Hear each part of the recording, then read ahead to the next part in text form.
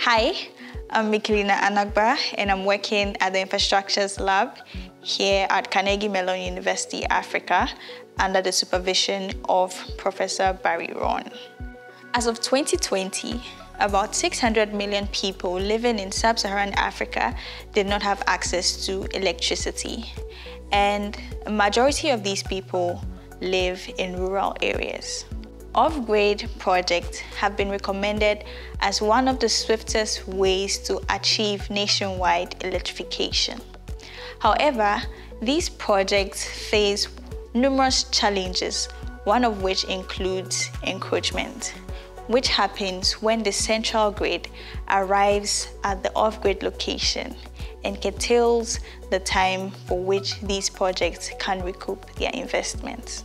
Thus, this research aims to come up with different planning approaches for off-grid projects such that they can connect to the centralized grid infrastructure once it arrives at their location. We are conducting techno-economic analysis using Rwanda as a case study. The economic analysis involves looking at two business models, one which is considered as the base case, that is planning a mini-grid project without the grid arrival in mind, and then the interconnection case, which is planning the mini-grid project for the grid arrival. In this methodology, we are looking at various financial metrics, the first being the levelized cost of energy, the internal rate of return, the net present value, and the dependence of the financial models on funding. Again, the technical analysis will look at various interconnection modes for mini-grids and central grid infrastructure and how that affects grid stability. So far, the study has compared the base case planning model to the interconnection case planning model to determine which financial model provides the best output.